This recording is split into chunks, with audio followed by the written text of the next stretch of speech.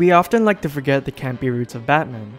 After all, when we're given macho versions of this and this, it's easy to forget that the Batman as a character has had a long lineage as a pulp hero, mostly written to be consumed by the masses, namely those of a younger audience. Except when Matt Reeves came along. What I find to be the greatest achievement above all else is the way the film constructs and deconstructs Batman's symbolism and iconography down to his bare essentials. While the film does pay homage to the Caped Crusaders' pulp and noir roots, it does not shy away from commenting about the very idea of the Batman, and by proxy, finding a new way to comment and move forward with superheroes. Thus, when we enter the world of the Batman, we can observe its discussions about the very concept of iconography and audience within its story. Batman, unlike his other modern counterparts of the time, is not shown as a beacon to be emulated, but avoided, showcasing what living as a vigilante is like. He is obsessive, pervasive, and violent, as it detaches him from the rest of the world. Superheroes, from their origins, are designed for the purposes of allowing children and young adults to understand morality and build character to improve their moral fiber. That's what it has always been. That's not to say superhero stories cannot be complex and explore the nuances of storytelling, but characters like Superman, Spider-Man, and more are created for a specific audience in mind that need a level of fantasy that is omnipresent on both the page and screen. While these children, who become teens, who become adults, grow up, their stories themselves should understand the core of the superhero, not as a way to shove realism into the stories, but to understand that their stories are not realistic, that they are fantasies, stories that speak moral and emotional truths. Thus, the problem isn't the superhero, the problem is placing them in a realistic context. One need not look further than Alan Moore's quote to put it succinctly. I've been told the Joker film wouldn't exist without my Joker story. But 3 months after I'd written that, I was disowning it. It was far too violent. It was Batman, for Christ's sake. It's a guy dressed as a bat. Increasingly, I think the best version of Batman was Adam West, which didn't take it at all seriously. While many can disagree with his personal political views, I tend to agree with this notion. Superheroes are ridiculous. The fact that they can enact justice on their own terms, making the actions of the many a cause for one, is ridiculous. But that's the point.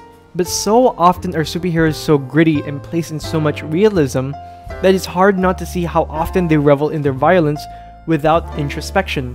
One only need to read Rorschach as an example of this philosophy, as he is the most explicit in what is grotesque about bringing superheroes into the quote-unquote real world. In the world of Watchmen, Rorschach's actions aren't portrayed in splash pages or celebratory revels in violence, but instead makes them small, barely playing into glorifying his actions. Unlike his film counterpart, one need not look further than this.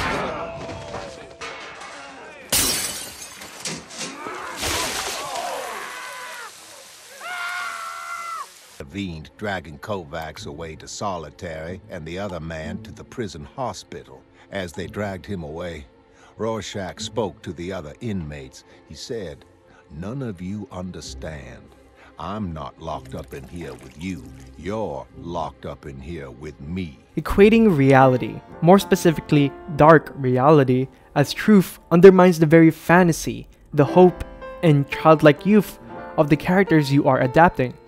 While I am personally not opposed to this idea, especially considering the success of The Dark Knight and other such beloved classics, it is very strange to think that these characters are the very same that we slap onto lunchboxes and call heroes. Do I believe that superheroes should only be for children? No. Do I believe that superheroes are immature? Sometimes, but it's not something to shy away from. It is the very iconography that the Batman comments on that makes superheroes valuable in modern society. You can have your superheroes, a la The Boys, take the place of our beloved superheroes in a more adult-oriented setting. But taking away these beloved heroes from their first audiences feels quite juvenile in itself. These are the audiences that creates interest in the characters. It is their interest in their ridiculous and over-the-top iconography that creates the stories that are fit for all. Injecting realism into the story is not the way to do it, however. It takes away their abstraction and intent and creates something grotesque and unlike what makes these characters fascinating to begin with. When we adapt a superhero, we have to understand that the ridiculousness and the goofiness of the stories aren't something to shy away from. The point is to embrace and take those elements seriously, and by doing so, taking the iconography that which audiences attach to seriously. Batman as a character has become so dark as of late, but the Batman understands that and truly inspires because, by the end, even the title character understands the importance of its own iconography as a hero. This is what a superhero being adapted should be like.